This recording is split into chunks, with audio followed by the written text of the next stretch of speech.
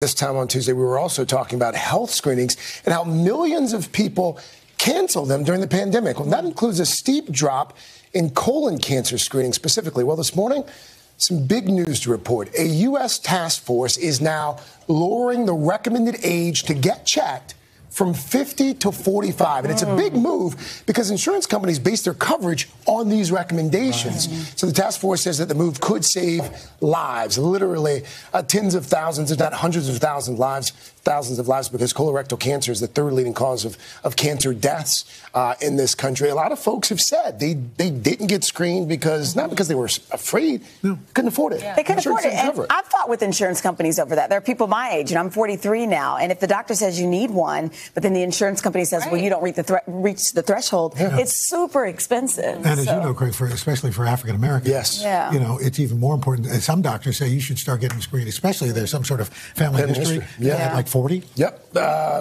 You should be having these conversations with your doctor.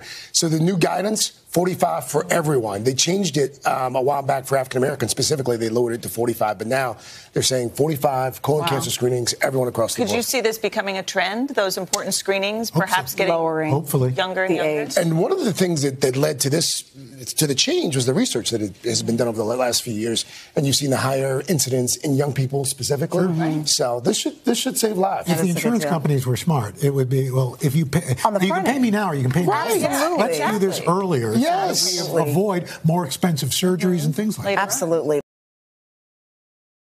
Hey, thanks for watching our YouTube channel. Find your favorite recipes, celebrity interviews, uplifting stories, shop our favorite deals, and so much more with the Today app. Download it now.